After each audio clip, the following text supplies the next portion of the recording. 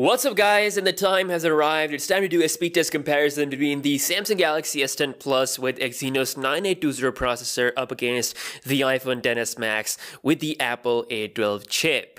This is one of the most awaited videos on the channel, so both phones are super premium and super powerful, but let's see who's going to edge out in this test. And also I want to remind you guys that I am doing a giveaway for the Galaxy S10, so if you want to enter, check the link down below in the description. Okay guys, so as always, we're going to start this test off by booting up both phones at the same time. Here we go. And you can see the Galaxy S10 logo comes up first. The iPhone logo took some time, but let's see who is going to be the fastest one. Galaxy moving to its Samsung logo. And let's see. Okay, so Samsung Galaxy S10 Plus, faster. iPhone, about 2 or 3 seconds late. Alright, so both phones are in position. Again, this is the Exynos 9820 model with 8 gigs of RAM versus the iPhone XS Max here, which comes with Apple A12 along with 4 gigs of RAM. But still, it is iOS. It has a lot of good optimization, so we'll see how it does in RAM management. Again, it has the latest iOS version installed. With that being said, let's open up some applications, starting off with the phone dialer. Here we go. And as you can see, that was a bit quicker on the Galaxy S10 Plus settings. And that's about the same on both phones. Really quick animations, fast system-based app launch time. The Galaxy S10 Plus has faster app launch time as they have shown in the trailer. So I really want to see how it will go with the third-party application. So far, it does seem that this phone is more snappy than any of their releases before in terms of real-life usage. Third-party applications, starting with the game called Subway Surfers. This is going to be interesting. And the S10... Oh, whoa! Okay, that... Damn, Samsung wasn't kidding about the app launch time. Man, that was really, really fast. And normally we see iPhone perform really good when it comes to game loading times, but you can see the Exynos 9820 just blazes through the app launching with the first game that we opened. So we still have a lot left, so going to launch Cora on both phones. And that's a little bit quicker on the Galaxy S10 Plus. Spotify. And again, a little bit quicker on the Galaxy S10 Plus. Moving on to Asphalt 9. This is a really popular big game. So let's see. This time the iPhone feels really quick. It's already on the loading page. And still, the Galaxy S10 Plus manages to be quicker. Okay, wow.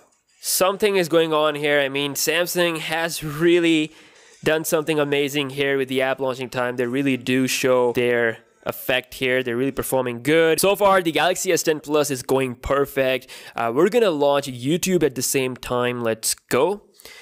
And once again, the Galaxy S10 Plus is quicker with its latest feed. Moving on to another game called Smash Hit. And again, the Galaxy S10 Plus slightly faster there. Pin out. Once again, the S10 Plus quicker. Moving on to Instagram. And that is also slightly quicker on the Galaxy S10 Plus, the latest feed. Let's check out some stories here. Who's going to open it up quicker? So that's about the same on both phones. By the way, subscribe to PewDiePie. Let's do a bit of a scrolling test. As you can see, looks very smooth on both phones. No issues whatsoever. And let's see the Insta camera. Okay. I think it's quicker on the iPhone, definitely. So you can see, yeah, the Galaxy take 1 second, just a split second to open the camera. So maybe with an update, it might be as quick as the iPhone. But yeah, social media apps are really well optimized for the iPhone. So yeah, that's a quick difference there. Let's check out my profile. And that got loaded up almost at the same time on both phones. So moving on to Twitter. And once again, slightly faster on the S10 Plus. Next up, we've got Photoshop Express. And that got loaded up real quick on the iPhone. Let's see. We've got an 8K image here on both phones. You can see that was a little bit quicker on the iPhone in terms of loading that up in the editor. So we're just gonna apply some effects here. I'm turning vibrancy all the way to the max on both phones, and same thing with the clarity, adding it all the way to the max. And now we're gonna export both of these two images at the same time in full 100%. So let's see if we just quickly press this at the same time, and as you can see, the iPhone is done while the Galaxy S10 Plus is done as well. So it took some time. The iPhone definitely faster there. That was actually pretty interesting. The Apple A12 still is a really powerful chipset, but overall in the applications opening times, the S10 Plus was really snappy. And last but not the least, we have camera on both phones, so launching it at the same time. Here we go. And I think that was about the same on both phones. Maybe the iPhone was slightly quicker. Again, you guys are the judge here. All right, next up is the browsing test. So we've got the default browsers on both phones, Safari on the iPhone versus the latest version of the Samsung Internet browser. Okay, so first website we have is wikipedia.org on both phones. And as you can see, that was really quick. I think the S10 Plus was just a tiny bit quicker here by finishing the website. You can see scrolling looks really smooth on both phones. Same thing with zooming in and out. I can really feel the smoothness here.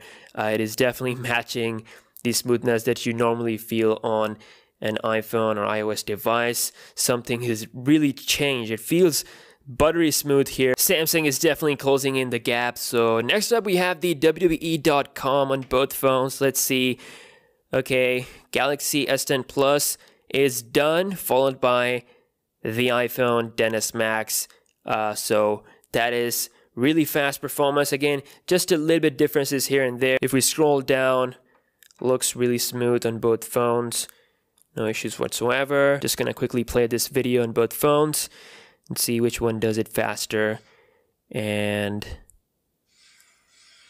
I think that is faster on the iPhone XS Max. Now it's time for the juicy part, which is the RAM management. This phone right here, the Galaxy S10 Plus 128GB model that I have, has 8 gigs of RAM. So we'll see how the RAM management is here. So you can see phone dialer still in the memory settings, and the iPhone showed a bit of a refresh there. Maybe that is a refresh again. I will leave that up to you guys. Subway Surfers.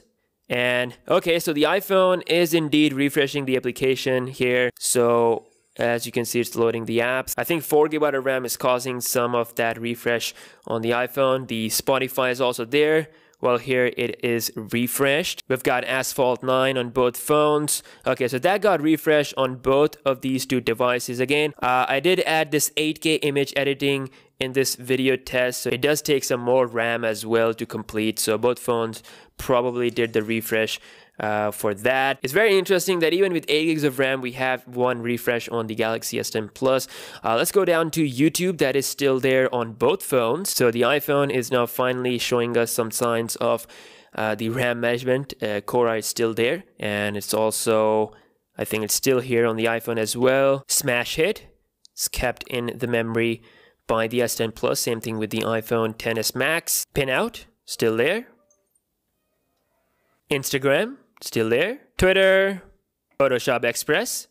And we are back to the browser. So, wow, so only one refresh on the Galaxy S10 Plus compared to, I think, 3 or 4 refreshes on the iPhone XS Max, which proves that more RAM definitely brings better performance on the Android, and as you can see, it clearly performed better. Not only that, the Galaxy S10 Plus also annihilated the iPhone in terms of the app's opening speed, which is something that I never expected. I mean, pretty much all the games and applications except the Photoshop Express app, that was a bit slow on the S10 Plus, and also the editing export was a bit slow compared to the iPhone XS Max. But for the most part, the Galaxy S10 Plus took the crown. Again, you guys were the judge of this test. I want you guys to comment below the winner, and also do subscribe to the channel for more speed test videos. Let me know which speed test you guys want to see, and I'll catch you guys in the next one. Peace out.